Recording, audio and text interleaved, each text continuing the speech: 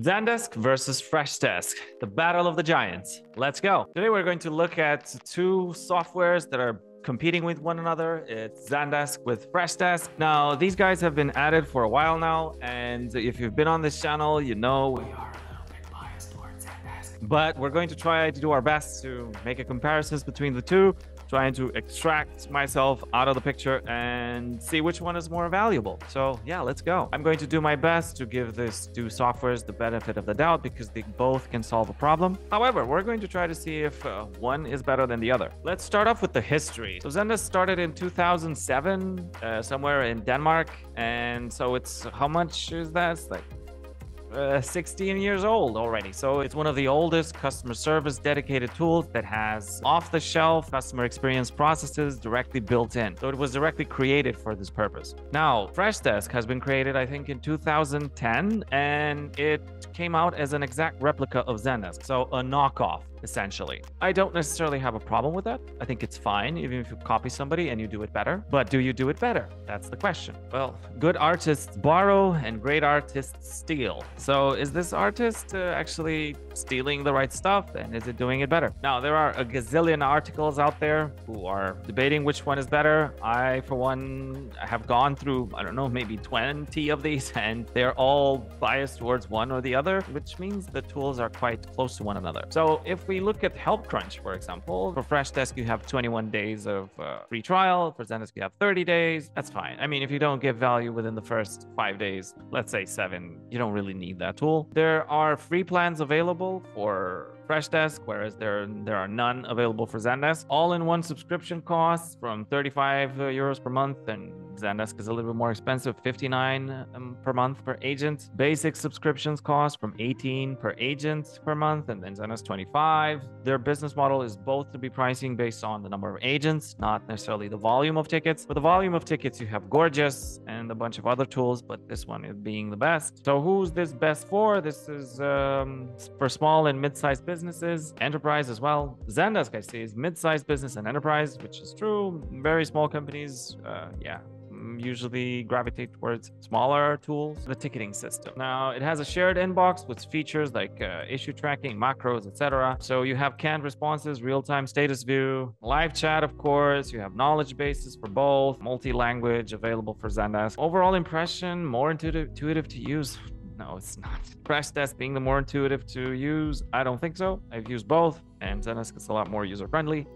Can feel a little bit more complicated and disconnected. Yes, I agree. Zendesk does have this problem because it's grown so much and it's doing so many things right now, especially being an omni-channel solution and keeping everything together. So you can definitely find tools out there that do better chat, that do better AI, that do better, I don't know, reporting. But think about it. You have to have a person dedicated to each of these platforms in order to, you know, actually get a good result, because all of this information is scattered all around a bunch of tools, which doesn't give you clarity and it only gives you a headache. So Zendesk does all of these together into one, and that's good because you can have everything together. It's not the best at it, right? Okay, so I can't just say Zendesk is like the shit. It's not.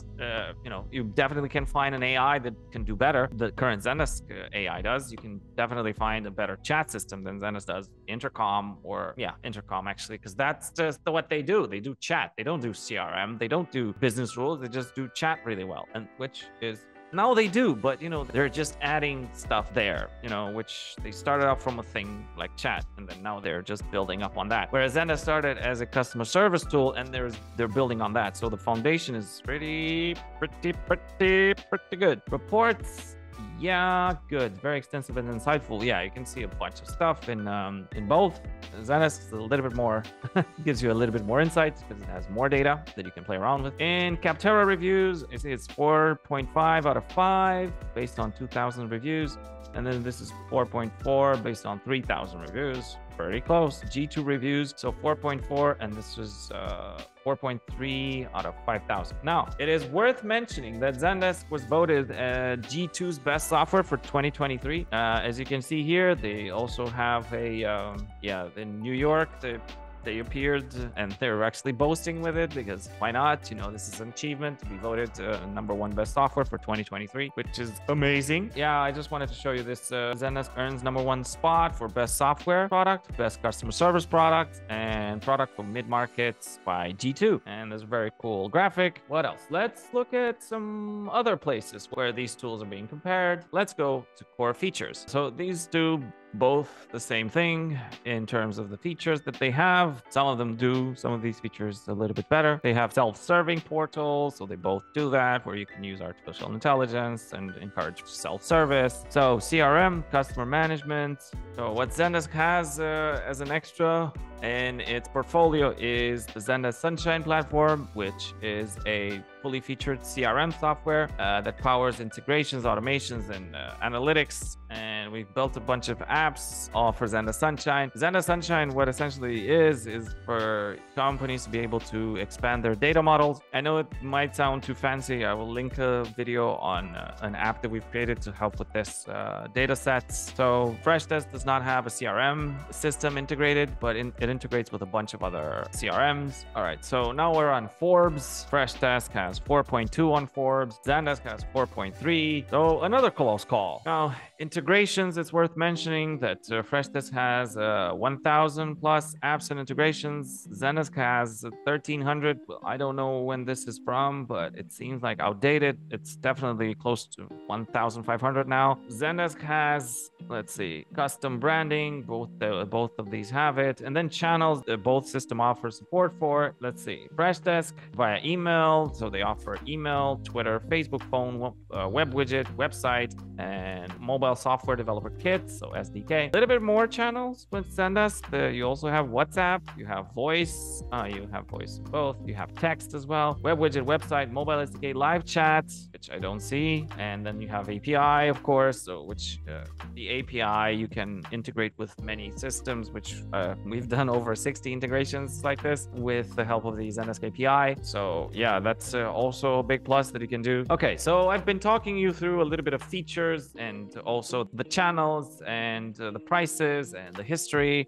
Let's see what the community is saying. So let's open up what some of our customers that are transitioning from Freshdesk to Zendesk have to say. This is collected from companies that have migrated from Freshdesk to Zendesk, and they had this to say. So Freshdesk promises on integrations with many systems, but they don't do them, especially the Salesforce integration, which is not working very well. The Salesforce integration with Zendesk is working very good. Freshdesk is not very easy to use. This is not my words. This is like what people are saying. Zendesk has more features, yes, and we've seen them outlined in various comparing articles. Once you've got Zendesk, you recognize that most big companies use it. Yes, I agree. Most of the companies that use Zendesk are pretty big about customers. These are some of the logos that work with Zendesk. So I don't know if you recognize any of these, but yeah, these are pretty big. Most of them: Uber, Bolt, Squarespace, MailChimp, Shopify, Coursera, Netflix, Siemens, Vodafone. Yeah, I guess there's plenty of them here that you can choose from. So yeah, these are all Zendesk companies, over 160K customers, like logos, right? So each of these have, I don't know, however many agents in 160 plus countries. And let's look for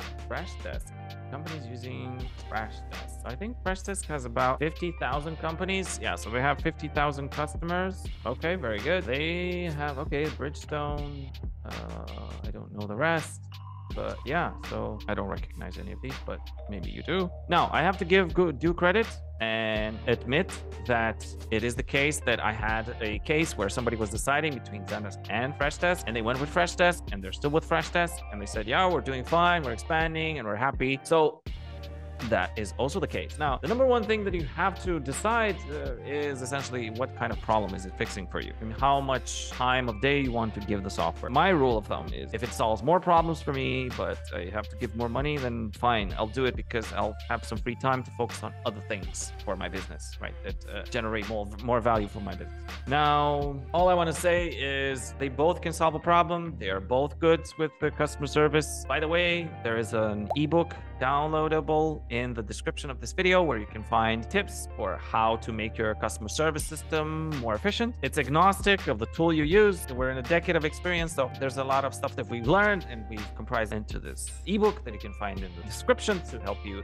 in your journey. Also, I will purposely want to share, for example, you to maybe like and subscribe to this YouTube channel at the end of the video, so that you maybe, you decide after you've seen the video, and maybe you consider if it's worth it or not, right? Usually I put it in the beginning, but then if you don't know me, then you don't get any value. So I'm asking for your subscription too soon. So hopefully this will bring you value and will help you decide. I'll see you in the next one, and bye.